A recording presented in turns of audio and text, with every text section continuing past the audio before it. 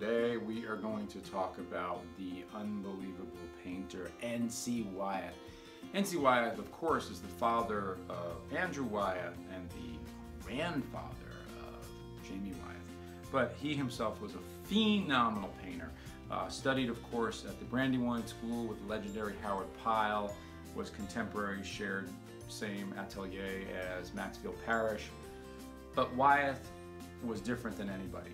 Wyeth painted giant narratives of great stories, from Robert Louis Stevenson's Treasure Island to everything.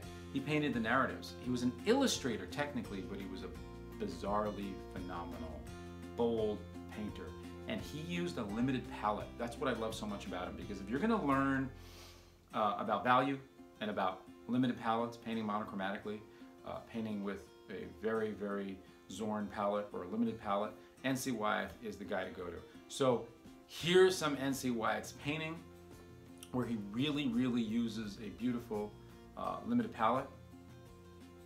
Here's my painting where I am studying Wyeth's palette with just values.